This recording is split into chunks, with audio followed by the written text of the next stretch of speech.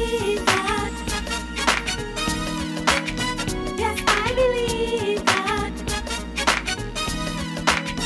Yes, I believe that. Yes, I believe that. I believe God. I believe God. I believe God will do what He says. Trust and obey. Oh, praise the Lord. So glad to see you today and so glad you've taken the time to drop in on us one more time. You know, God is just a good God. And I mean, the people of God should be in fellowship. We should be loving on one another and understanding that what God has brought together, He's brought us together, and we're together to be with people. And many in the body of Christ, we're more into the religion than we are into the relationship. And it's so very important that we understand that God has put us together for such a time as this. When you look at what's going on in the world around us today, if you ever needed a friend, if you ever needed to be in relationship with somebody that is healthy, someone that knows Christ, you need to be in that relationship now. Because there's so much going on in our streets and in our cities, and not just in no one city, it's all over, even in all around the world. But it's just good to know that God has purposed that we would be in fellowship one with another. And we realize there's no real relationship, true relationship without fellowship. You know, you have to be able to see that. We have to be able to have fellowship. You know, and I'm talking about that agape kind of fellowship, that agape kind of love, where we're really able to be open, be real, and not in relationships to be busybodies. But today I want to bring you a word in reference to the importance of relationship through fellowship. All right? Let's get right into the word. You might want to get a pencil and paper because I have some points that I want to bring out. You might want to be able to jot something down. I believe God's going to really bless us today, okay? So coming out of 1 Peter chapter 4, verse 8, and it says, above all things, have fervent love for one another.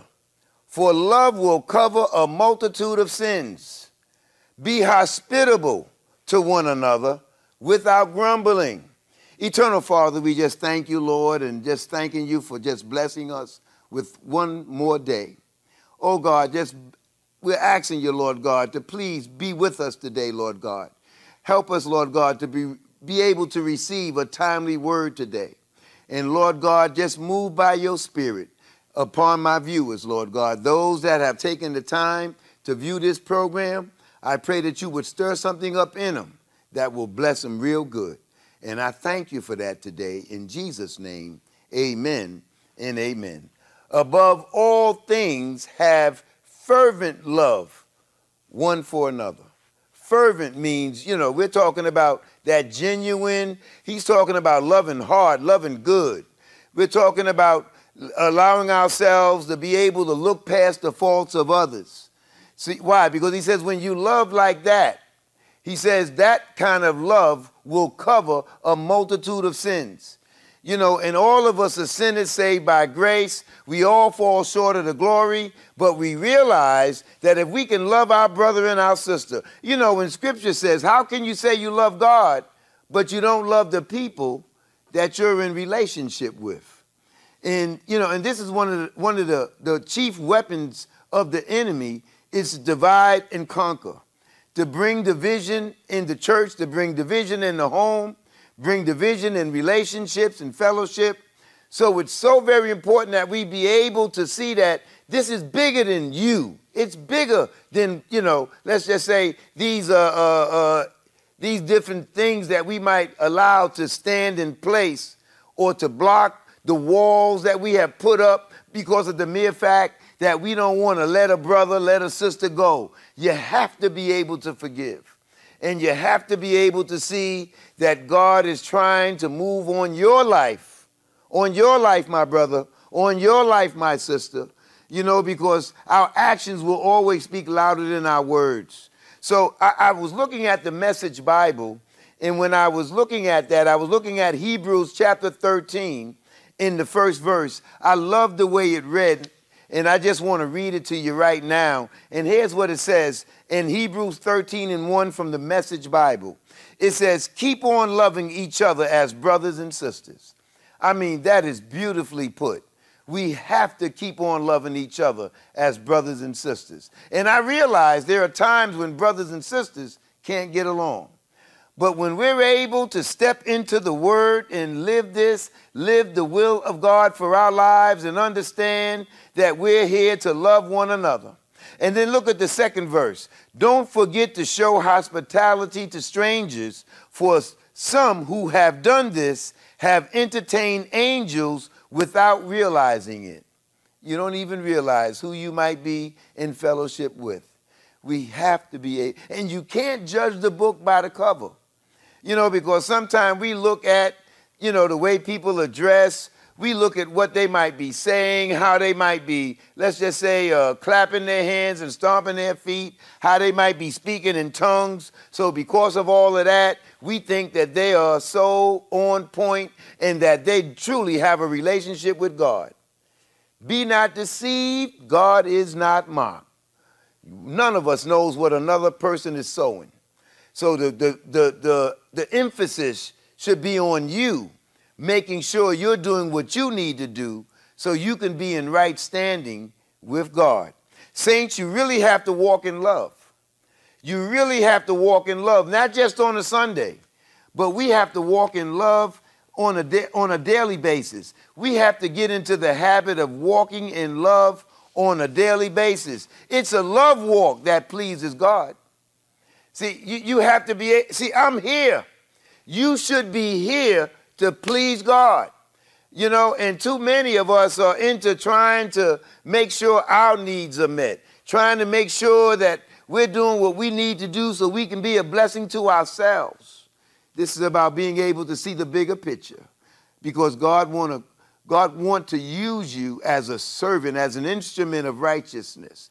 He wants to use you to make a difference in someone else's life. And this is why he's called the church together. You know, as I said earlier, a house divided cannot stand. A house divided cannot stand. So, and I'm not talking about your home. I'm not talking about the church. I'm talking about you.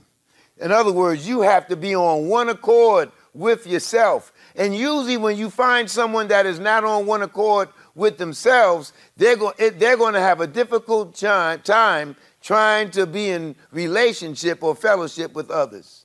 Why? Because you're not comfortable in your own skin. You're not happy with yourself, or you're not happy with what might be going on around you. And you've allowed what's going on around you to get access or gain access in you. And then now, because you're not feeling good on the inside, that's the overflow that's coming on the outside, contaminating your environment, your space, and your relationships. God says we're to love fervently. Look at Proverbs 10:11. Proverbs 10:11. And it says, the mouth of the righteous is a well of life, but violence covers the mouth of the wicked. Hatred stirs up strife, but love covers all sins. See, love will cover not some sins, not 3/4 of your sins, but all sins. When you're loving fervently, when you're coming out of a, let's just say, a sincere and true heart. In other words, God says it's time to get real. It's time to get real, saints. You know, we done played church long enough. You know, we have been walking in self-righteousness and doing our own thing for so long, and that has become a habit, and God is saying it's time to break some stuff up. It's time to discard that old way of doing things and understand that what he's called us to is to love one another. And you can't really love someone until you're in fellowship with them. You really can't love it. See, the relationship is going to grow stronger through fellowship. You know, through fellowship. You know, I think about those two men that walked down that Emmaus Road. and their hearts burned as they walked with Jesus, and they felt so good with him. They invited him in the house and to sit at the head of the table, and when Jesus began to pray, they realized this must be the Son of God. This must be Jesus, because he just had a way of praying. So we the Bible says that John was the one that laid his head on Jesus's chest, and I mean, he got to hear the heartbeat of the Lord. My God, not just to hear, but to even feel. So you should want to draw closer to him. And God is saying, in order to make that happen now, you have to be in right relationship with those in your world, those who God has placed in your life. And let me just kind of say something here, because just like God has placed some people in your life, you have to be able to discern when the enemy may have placed someone in your life too. See, because the enemy does not want you to be able to let's just say, to see what God is now doing in your life and what God want to do in your life. So we have to be able to discern. The Spirit will bear witness to the Spirit. And sometimes you just need to ask yourself, why you want to hang out with me? What do you see in me that I might not see in myself? So we really have to, and you don't want to look or judge everybody, be so critical in your judgment or judging of everybody or anybody. But the real deal is you want to be able to discern. You want to pay attention. You want to investigate before you invest. These long-term relationships, boy, you better investigate before you invest. Boy, because if you want something that's going to last, there's little signs, there's little things that can manifest, that you can hear, you can see, that'll let you know that's a good sister, that's a good brother. We can make something happen together. And that's what this is about, being able to pay attention to really what's coming at you from others. Because we can talk a good talk. Sometimes all I have to do is watch the feet of other people, and where those feet are taking you will show and demonstrate really what you're about. So look at the next verse. The 13th verse says, wisdom is found on the lips of him who has understanding. The Bible says, in all of your getting, get understanding. We have to get an understanding on how to better live this life. And God did not send you here to live isolated and all by yourself. No, we're to interact with other people. And look what he goes on to say. But a rod is for the back of him who is devoid of understanding. Wise people store up knowledge. Wise people store up knowledge. See, but before you can store it up, you have to gain it. You have to gain it. You have to be in the Word. You have to, I'm going to give you a good heads up.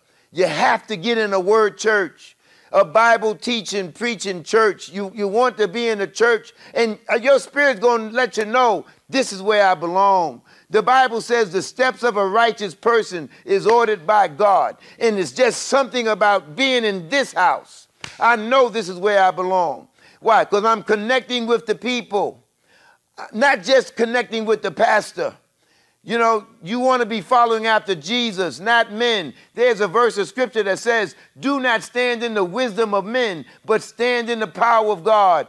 If you want to be able to win at this game called life, you're going to need the power of God, my God, to carry you through life's problems and these different things that are designed to break a good man, a good woman down. But when you have somebody that you can talk to, because I dare say there's going to be times in your life when you're not going to be able to hear from God or feel like God is present. And you're going to wonder, you're going to try to figure out what's going on, and I just need to talk to somebody, because I'm going to tell you, it's a dangerous place when you start depending upon what you're thinking and, what's coming up in your thoughts. We can take ourselves some places that we really don't need to go. Yeah, I'm talking about the stinking thinking. I'm talking about how we can traumatize ourselves. Some folk are just let's just say steered towards the drama in the trauma. Why? Because that's what they're used to. But when you come to know this man named Jesus, when you develop that kind of relationship with him where you just want to have more of him, oh, I'm here to tell you now, he can be the sunshine of your life if you just come to him. The Bible says we have to trust in the Lord with all of our heart and lean not unto our own understanding. In other words, when you can get in right relationship and fellowship with him, he's going to show you how to love others. But before you learn how to love others, he'll show you how to love yourself. Lord Jesus, if we can just love ourselves the way God has purposed it. And really, that's what this is about. Look at 1 Peter chapter 4 and verse 15. But let none of you suffer as a murderer. See, those that are doing evil, look what it says, or as a thief, or as an evildoer, or as a busybody in other men's matters. Busybody in other people's affairs. Don't you know that your life is too important for you to be worrying about what's going on in somebody else's life? So understand, if you value this time, if you value the gifts, and if you value the blessing of just being a part of something bigger than yourself, which is called life, you don't have time to waste looking into other people's matters and affairs, talking about them, going around talking about them. And there are times in our life or in the life of some folk where folk will share something with you, and and they want it to be shared with you and you alone. But what do you do? You go out there and you start blabbing, telling somebody else, yeah, so and so and so, look at what they're dealing with and what they fall into. We have to see, if someone's going to entrust you or trust you like that, you should be able to just keep it before the Lord, take it to the Lord in prayer. Don't blab. Don't put that out there like that. You wondering why people are coming into church and leaving? You're wondering why the mere fact you don't have a lot of friends? The Bible says if you want friends, you have to show yourself friendly.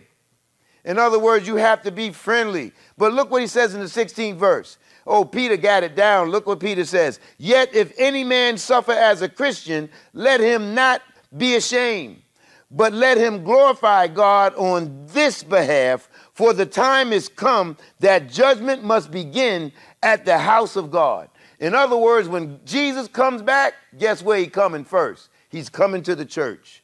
He's coming to those of us who make up the church. So we have to be, let's just say, God's coming back for a prepared people, for a prepared place. You have to be living this. You just can't talk it. You have to walk it. And that's what this is about. And look what he says. And if it first begin at us or with the church, what shall the end be for those that obey not the gospel of God? And if the righteous scarcely be saved, where shall the ungodly and the sinner appear? So if the righteous scarcely be saved, what are we saying? Don't get so comfortable with yourself that you think you got it like that. You see, and that's where many fall short because, look at Paul. When Paul said, Lord, can you take this thorn out of my flesh? And if you know anything about Paul, you know that he was a Pharisee of Pharisees. The brother was a well-educated man. Matter of fact, he had so much education, excuse my ebonics, but the real deal is he was so well versed in Scripture, but he didn't know Jesus. He was well versed in Scripture, but he didn't know Jesus. He was persecuting the church. But one day, and every one of us have to have that one day experience, that Damascus Road experience. He was on his high horse, and God had to knock him off his high horse. Blinded that brother. And knocked him down off that horse and sent him on Straight Street so that he can recover and be the man that God wanted him to be. But look at what happened. Paul says, he says, Lord, can you take this thorn out of my flesh? See, now the Bible never identifies what the thorn is. Some believes it might be his sight, his eyesight, because when the Lord blinded him, they're thinking maybe he never fully recovered from that. So we really don't know what the thorn in his flesh was. But whatever it is, that's to let us know that in spite of all of what you're doing, don't think you could ever, let's just say, use all of what you've done or what you're doing to have influence with God and to sway God into doing what you want him to do. Because Paul says, not once, not twice, but 3 times, can you take this thorn out of my flesh? And the Lord said, my grace is sufficient for you. And, you know, Paul went on. He didn't say, well, because the Lord didn't do what I want him to do, I might as well turn and let this thing go. No. If this gospel be hidden, it is hidden from those of us who are lost. See, Paul had a made-up mind. Saints, you have to have a made-up mind. I'm going all the way with Jesus. See, he had a fellowship and relationship with Jesus. Oh, yeah, he got to know him for himself. Boy, that brother, I mean, he was in the uttermost part of the jail, that Philippian jail, and that brother was praising God. God opened the doors of that place. I mean, sent the earthquake. Woo, wow. And he was able to walk out, him and Silas, but he said, no, because he didn't want anything to happen to the guard. And look what happened. Not only did the guard get saved, but his whole household was saved. Because Paul was able to look past in the bigger picture. He was able to see, I should say, the bigger picture. In other words, it's about souls. It's about bringing souls into the kingdom. It wasn't enough just to bring him. He says, we got to get the whole household. God is after households. Let me tell you something. The devil is after households too. And when you're in right standing in relationship with Jesus, I'm here to tell you, he'll make a way out of no way. He'll do some things for you to let you know, my God, you're in a good place. I'm here to tell you today that God so loved the world, so loved you, that he sent his one and only begotten son, that if you would just believe. We all want to pull up on God, but we find it difficult to pull up on a friend, to draw closer to a friend, to love somebody. You know, it's very important that we see that fellowship is so very important in reference to making your life work the way God has designed it and purposed it. Because God wants to send some very special people into your life that's going to be able to help you do what God has called you to do. Understand this. The call that is on your life is too big for you to carry or manifest on your own. You need others in your life to make that happen. And this is why we have to love. Because if I want to make something happen and build, I have to feel comfortable with a person. You know, scripture says in Amos 3:3, I believe it is, how can two walk together unless they be in agreement? So there has to be an agreement there if we're going to build. There has to be an agreement there if we want to grow in Christ. There has to be an agreement there if there's going to be fellowship. That's really what this is about, saints. And God wants you to come into agreement with your brother, come into agreement with your sister, and learn how to come into agreement with people who might be difficult. Because those people that might be difficult might be the key to your success. Oh, my God. How, God? How, God? God uses ordinary people to do extraordinary things or extraordinary things. I want you to know that you're that special somebody that God wants to bless. Understand the importance of the love and the fellowship. Okay? And look what it says in the 19th verse of that particular text. It says, wherefore let them that suffer according to the will of God commit the keeping of their souls to him in well-doing, as unto a faithful creator. I'm talking about a God who is faithful. I'm talking about a God that loves you more than you could ever possibly love yourself. But when you can come into right relationship with other people, then the fellowship with him can grow even tighter. It can grow even better. And what I would dare say is this. When God sees that you're able to love others the way, Christ loves the church, at least giving it your best effort, God will open doors for you. and God will do some things in your life because why? Because now you're at a place where he can trust you. Let me pray for you now. Father, we just want to thank you oh so much. Thank you for the leading of your spirit. I'm thanking you for these great men and women, Lord God, who thought it not robbery to come on the line today, Father God, to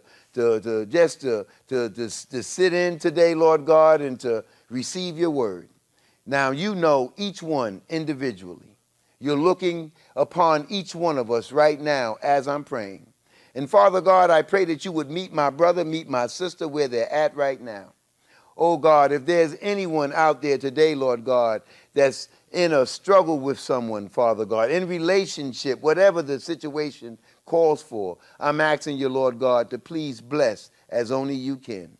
And Lord, we love you today, and we realize, Lord, that the life you've called us to is a love walk. Help us to walk by faith and not by sight, and help us to walk in love, one with another. In Jesus' name, amen and amen. Oh, we love you here. I tell you that every week, that we love you here at God's Got a Plan. Again, I'm hoping that these programs and these teachings are helping you to grow and to mature. This isn't meant to take the place of your church, but it's meant to, let's just say to just support that which you've already received, and just to be able to just add a little honey, a little sugar, a little something extra to what you might be needing today.